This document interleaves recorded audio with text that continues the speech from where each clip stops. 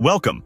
In this video, we're going to explore the concept of an internet gateway within AWS and understand its role in enabling internet connectivity for resources inside your VPC. An internet gateway is a horizontally scalable and highly available AWS resource that allows resources in a virtual private cloud, or VPC, to connect to the internet. This is essential for scenarios like hosting web applications or enabling outbound internet access for updates. An internet gateway ensures that the traffic is routed efficiently and securely. When you create an AWS account, AWS provides a default VPC in each region. This default VPC comes pre-configured with a public subnet in each availability zone, an internet gateway, and a main route table. These configurations allow resources in the default VPC to access the internet right away. However, when you create custom VPCs, these components need to be set up manually. For custom VPCs, an internet gateway must be created and attached separately. This is because only one internet gateway can be attached to a VPC at a time. This one-to-one relationship ensures logical isolation and efficient routing for each VPC. Without an internet gateway attached, your resources in the VPC cannot directly access the internet. Just creating and attaching an internet gateway doesn't automatically grant internet access to your resources. You must add or modify entries in the route table associated with your public subnet.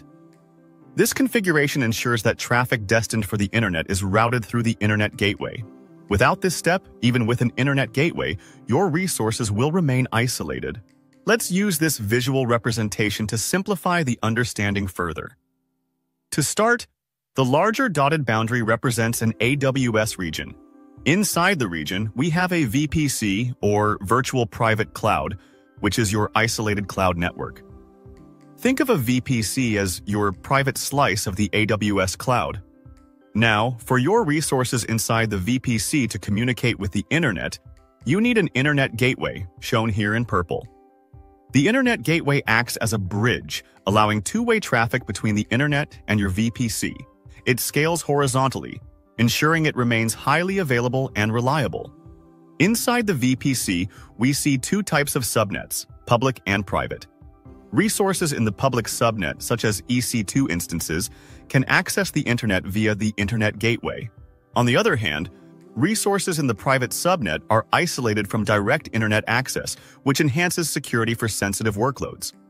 However, simply attaching an internet gateway to your VPC doesn't automatically grant internet access. You need to configure the route table for the public subnet to direct traffic destined for the internet to the internet gateway. Without this configuration, your resources won't be able to communicate externally. By default, AWS provides a VPC in each region, which includes an internet gateway, a public subnet in each availability zone, and a route table configured for internet connectivity. However, for custom VPCs, you need to manually create and attach the internet gateway and configure the routes. That concludes our overview of internet gateways. We've covered their functionality, how they're pre-configured in default VPCs, and the manual steps required for custom VPCs.